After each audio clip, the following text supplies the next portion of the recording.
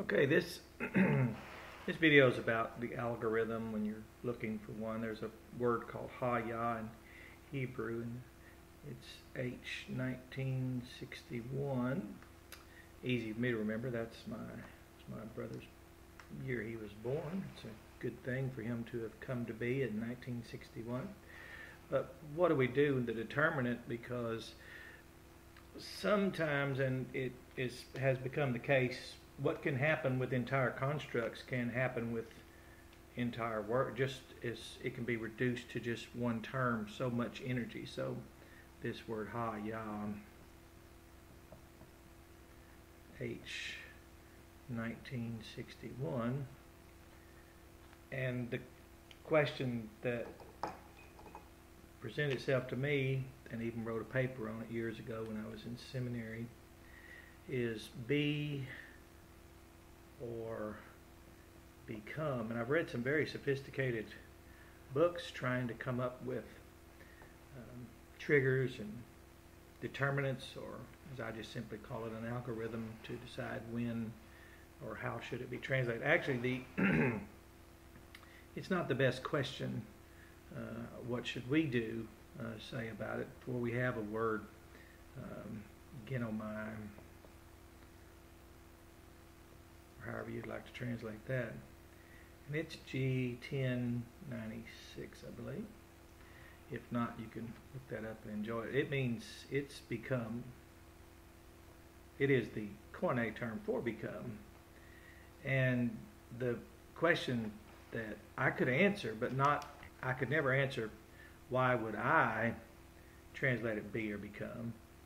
I could answer whether or not, because our Bible's in two languages. One's Hebrew, primarily, of course, and then the other's Greek. So the question is, how did the Bible translate it? And we have that. We have a text that tells us how the Bible translates it.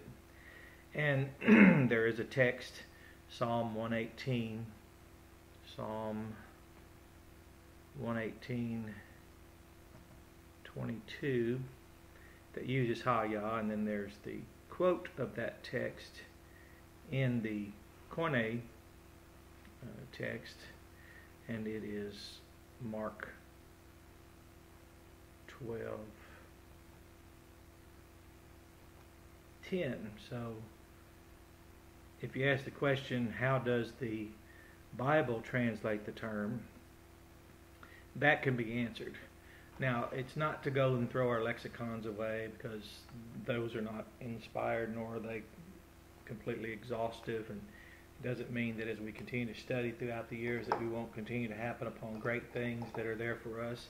But in this case, the algorithm's actually the best question. This is similar to the complex question of monergist or synergist, and we know that synergist doesn't exist in the Bible.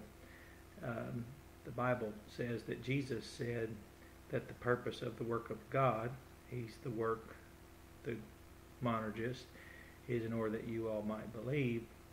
Well, believe there. So we have monergist God, believer man in the text. So there is no such juxtaposed worker together with worker. There's no God working and a man working.